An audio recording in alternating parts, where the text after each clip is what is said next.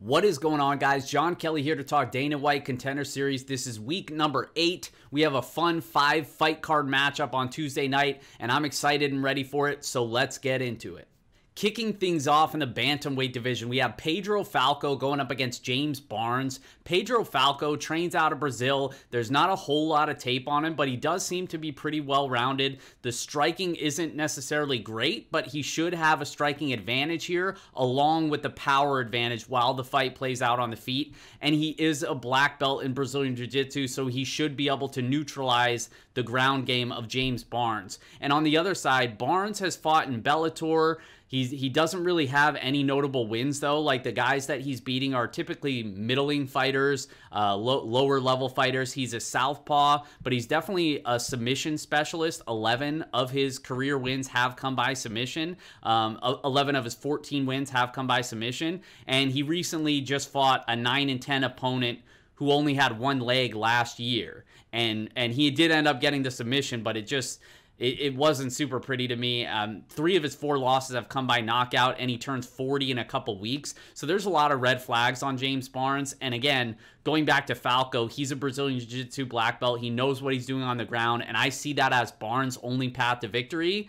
And Falco should be able to neutralize that. So I just don't really see any sort of win condition for James Barnes unless he just completely surprises us and you know, out-grapples Falco, which is, again, is just a small probability in my opinion. So I'm going to go with Pedro Falco to get it done. He's the pick in the D-Gen parlay in our first fight of the evening.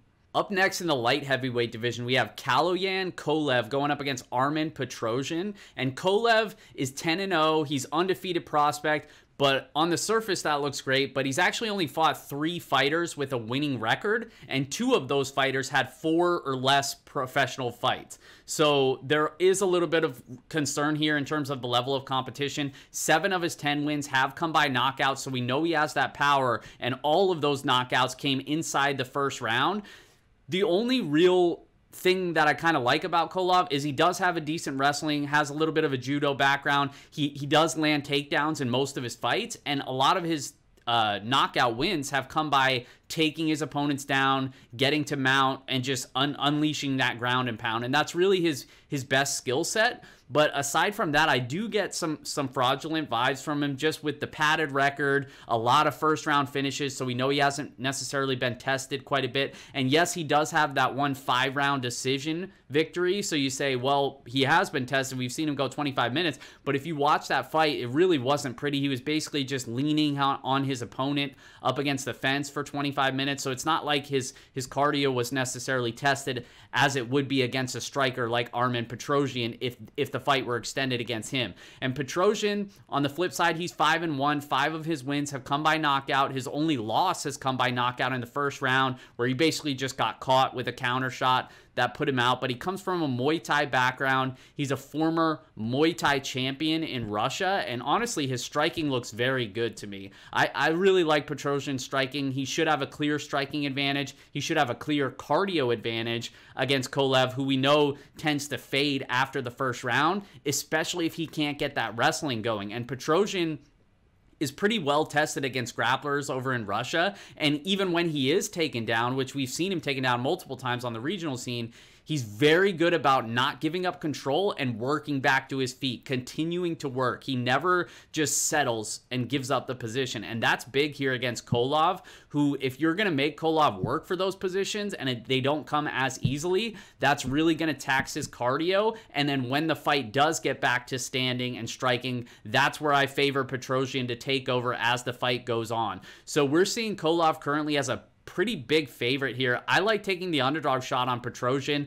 I know there are concerns if he does get taken down and Kolev starts getting off on the ground and pound, but I'm willing to take the dog shot. This line is just too wide for me not to, when we're getting a guy who's a much better striker, much more technical striker, and we know he's going to have a cardio advantage. So he just basically has to outlast that first round and try to keep the fight on the feet.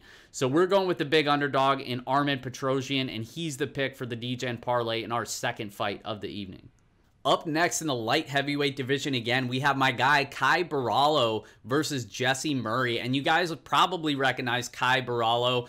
because he's a fighter that we broke down just 3 weeks ago on Dana White's Contender Series. Cashed a bet on him back in week 5, the individual bet as an underdog against Aaron Jeffrey.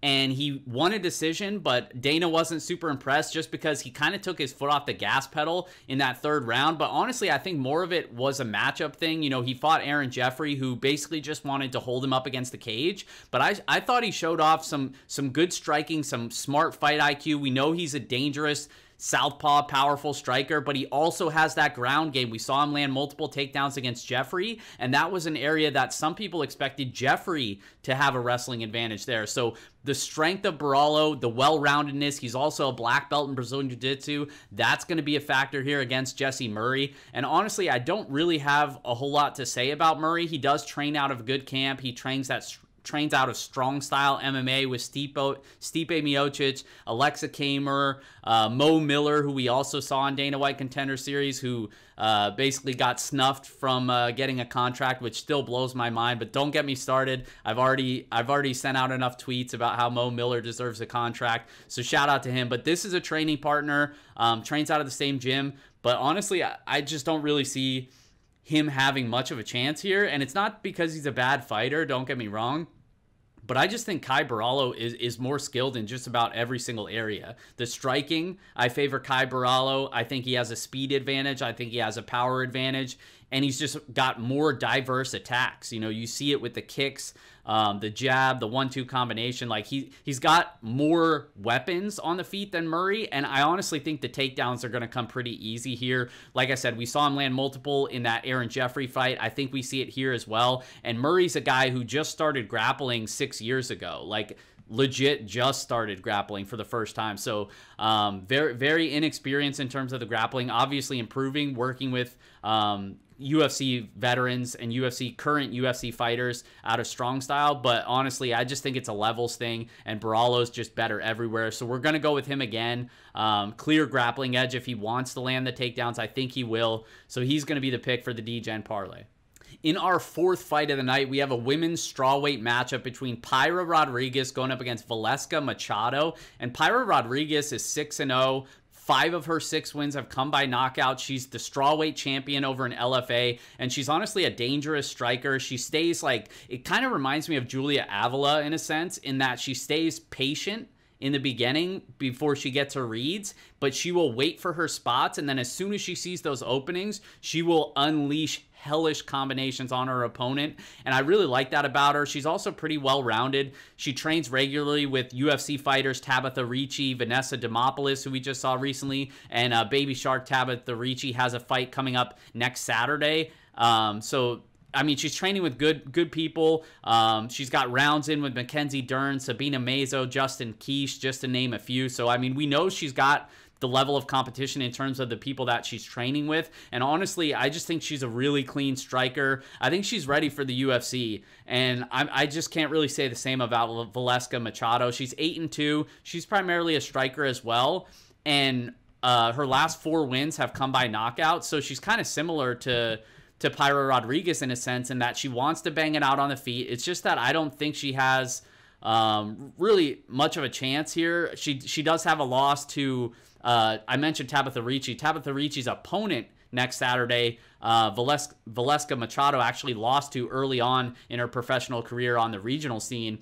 But she previously fought at a smaller weight class, at atom weight. She's going to be smaller. I think she's going to be less powerful on the feet as well. And honestly, she's just not as technical. Like a lot of her combinations, she's just kind of winging wild hooks. I think Pyra Rodriguez is a lot cleaner. I think she's going to beat her to the punch, and I think she probably boxes her up for 15 minutes. So we're going to go with Pyra Rodriguez. She's a big favorite here, but I think she gets the job done. She's going to be the pick for the DGen parlay.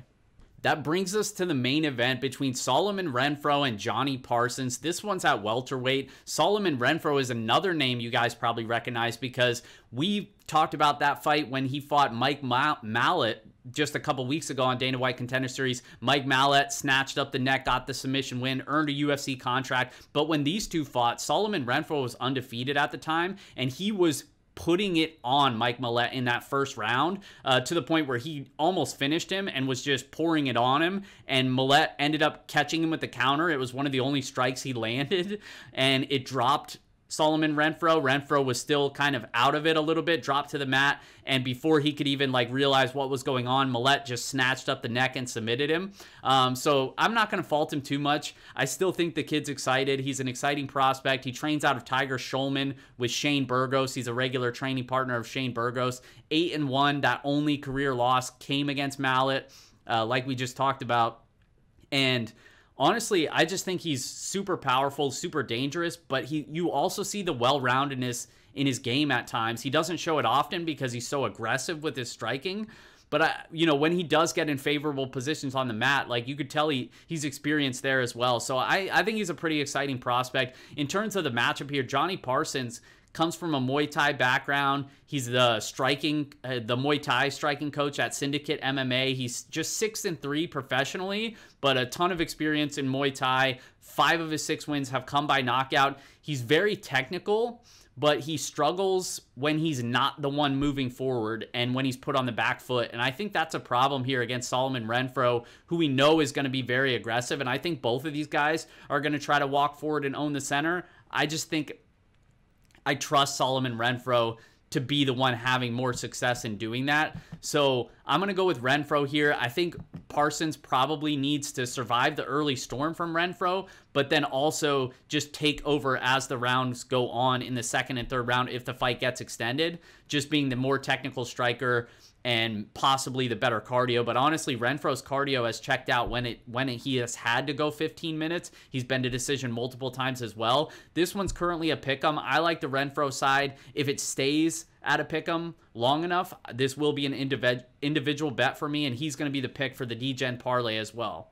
So like I said in the first fight of the night, I like Pedro Falco. I don't really understand why Barnes is getting this opportunity aside from just to showcase Pedro Falco, who has the BJJ black belt. He's going to be able to neutralize the grappling attack of Barnes. So we're going with him in the first fight of the night. Second fight of the night is our underdog shot this week in Armen Petrosyan, who's going to be a much cleaner striker, much more technical striker, and should have a cardio advantage as well. So I like taking the big underdog shot with him there. In the third fight, we're going back to the well with our guy, Kai Barallo. Already cashed a bet on him once a couple weeks ago against Aaron Jeffrey. I think he's just better than his opponent everywhere in this matchup, so we're going back to him. In the fourth fight, we're going with my girl, Pyra Rodriguez. She's just honestly a much better striker, much more powerful, much more well-rounded. I think she's better everywhere than her opponent. She's a big favorite, but I think she gets the job done. And then in the main event, Solomon Renfro. This one's going to be a banger. Both guys are going to move forward. I just think he's more powerful and more dangerous, especially early on in the fight. So we're going to go with him in the main event. So that's it, guys. I appreciate the support. I appreciate you joining us. Do me a favor, if you made it this long, hit the like button, hit that subscribe button. I definitely appreciate all the support you guys have been giving me lately. That's it. Good luck, and we'll see you guys for week 9. Good luck on Tuesday.